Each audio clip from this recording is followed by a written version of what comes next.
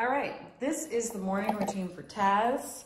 He needs to be in a seated position before we let him out of the crate. If you hear other dogs whining, that's not him, but it could lead to him if you don't keep using the crate. You guys gotta use the crate. Not just for night, but daytime too. So he waits nicely there. I can reach in and put on the training collar. He's really polite about it. Clip the leash to it. When he looks at me, he knows to look at me. Nope. So see how I said nope and walk toward him? I use the marker word nope. If he sticks his head out any more than that, I just do that. He needs to understand this boundary. So a little of that goes a long way. He'll look at me. Let's go. And I say, let's go. Then we do the same thing at the door. Sit. Good. So he sits at the door as I open it. Nope. Good. He waits. Let's go. And we let go. Let's go. I'm out to here. Then heel. We walk him. He usually likes this side. Sorry. Heel. He's in a heel. Going out to the potty spot. Right side. That's where he seems to have gone to. Every few steps, we say sit. Good. And he sits. Heel. He hasn't peed. You know, he can go 11 hours, 12 hours he has over the weekend in the crate. I do take the water away at night. Sit. Good boy. Heel. Sit. If he needs help, I use the leash. Heel. Nope. Sit. Good. Like that time he didn't use the leash. Heel. Sit. Good. Then I get in front of him a little bit. He looks at me. Nope. Break. And he can go potty and say, go potty. Go potty. Go potty. Good boy. As soon as he goes, say good. Then I do the same thing back in, but I'm going to first take him for a little poop walk. But then I do a heel, sit all the way back into the kennel, and then I'll show you what I do for his feeding. Sniffing. Like this is more of a poop walk. Oh, now he's not. If his nose is down and he's moving forward, he's thinking about pooping. If he's just head up, not really thinking about it, he's not thinking about it. And he kind of likes the grassy, tall, grassy stuff. And this is where he's been pooping, in this zone. So I know where he goes. After 4 days, I can tell where he's going to go poo. This is kind of his zone, right in here. Nose down, sniff, sniff, sniff, sniff. Sniff, sniff, sniff. He just sniffed an old poop. All of a sudden, he heard my husband up at the house, so he got distracted. He often will get distracted. There, he's going to poo. So I can tell when he's going to poo. Good boy. Good boy. So if he weren't going to poo right there, you don't need to see the pooping itself. If he wasn't going to poop right there, we would have just said, let's go, and I would have gave him a little tug on the leash and the training collar. So when he's done with that, I put him back in the heel. Come. Good boy. Heel, and I put him back in his heel on the right side, and I do some heel sits all the way back in the house.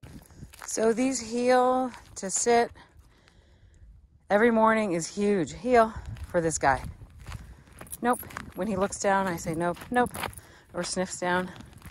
Sit. Good. Heel. This 5 minutes of heel and sit every single morning and every single evening has done a lot for this guy. If you need to check the heel, you would, like right here, a little tug, bring him back. And maybe do one loop like that. See how he follows? Good.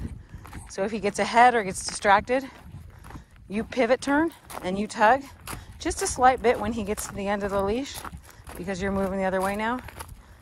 He's going to turn, and then you turn back and he knows what to do. Sit. Good. Heel. And as I was saying, this 5 minutes twice a day has really created a very, very compliant, knows what to do dog. Don't miss these morning and after and evening opportunities for first potty and last potty of the day. Okay, so going back in, sit. Good. He knows to wait. Door's opening. Nope, sit.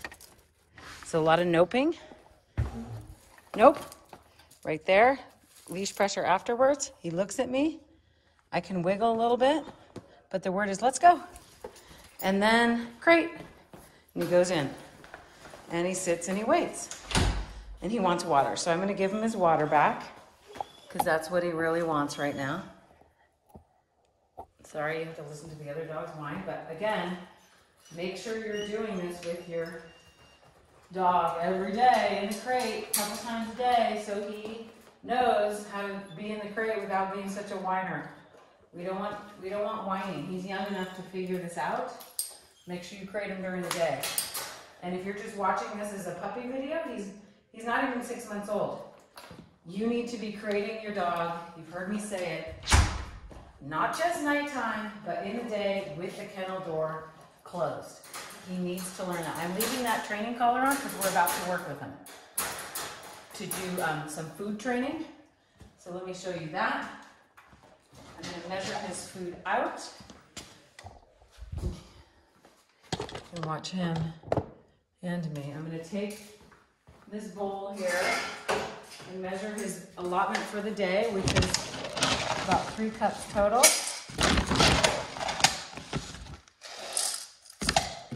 And that's his allotment for the day. And he's going to have that for his training for the day.